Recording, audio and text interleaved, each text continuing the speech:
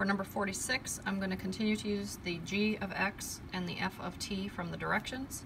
So for number 46, we're supposed to evaluate g of 0 minus g of negative 3 all over f of negative 1. So to evaluate, I'm going to plug in 0 into g of x. So it was x squared, so now it's 0 squared, plus 2x, so now it's 2 times 0 minus 7.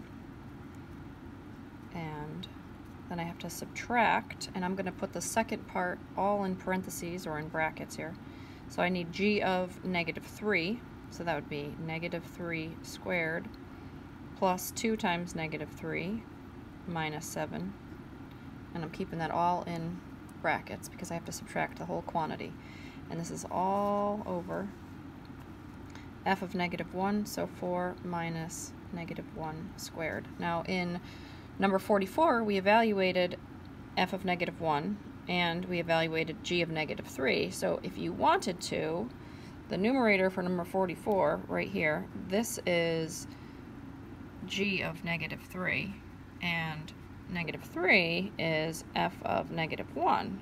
So what I could do is go back over to 46 and work on g of 0, because I don't have that part yet. So g of 0 is 0 squared, which is 0, plus 2 times 0, which is 0, minus 7,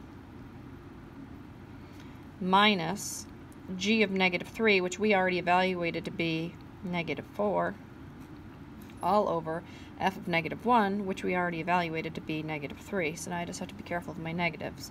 Negative 7 minus negative 4 is the same thing as negative 7 plus 4, which is negative 3 over negative 3. Anything over itself is 1.